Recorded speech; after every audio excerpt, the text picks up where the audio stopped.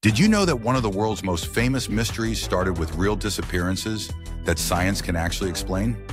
The Bermuda Triangle sits between Miami, Bermuda, and Puerto Rico, where dozens of ships and planes have vanished without a trace.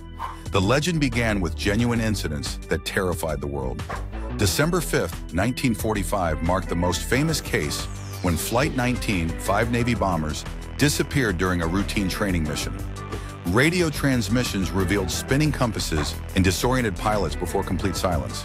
Ship logs from the early 1900s documented vessels vanishing in sudden storms, with crews reporting mysterious compass failures and electronic malfunctions. For decades, these unexplained disappearances fueled theories of supernatural forces and alien activity. But here's what 90% of people don't know about the real science behind these mysteries. If you're fascinated by how science explains the unexplained, hit that like button and subscribe for more myth-busting content. Methane gas eruptions from the ocean floor can sink ships instantly by reducing water density. Magnetic anomalies in this region interfere with navigation equipment, causing the compass spinning that terrified pilots. Sudden weather changes create dangerous conditions that catch travelers off guard. Human error accounts for most incidents when combined with these natural phenomena.